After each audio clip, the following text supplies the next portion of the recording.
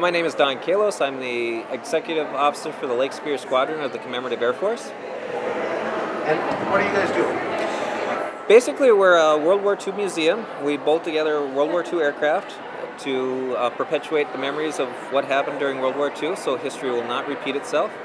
Our current project is a PBY Catalina. We have two of them at the Duluth International Airport, and we're building one good one and one static display. Our current project is to get the one good one, and by good I mean an actual flying aircraft that would tour the country and tell the story of the Midway veterans. When our aircraft is finished, it'll be a replica of the PBY that sighted the advancing Japanese fleet at the Battle of Midway, commonly referred to as Strawberry 5. So what's the importance of volunteers for you guys?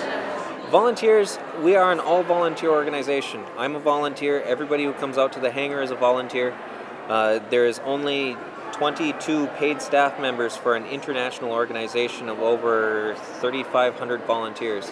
Our labor to complete our aircraft will be volunteer labor, volunteer fundraising, websites. It's all done by volunteers.